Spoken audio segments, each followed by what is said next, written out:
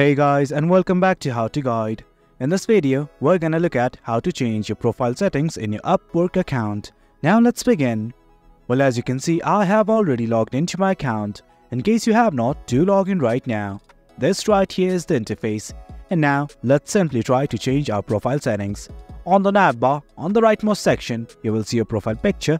That is Profile and Account. Simply click on it, and something like this will open up right from the side.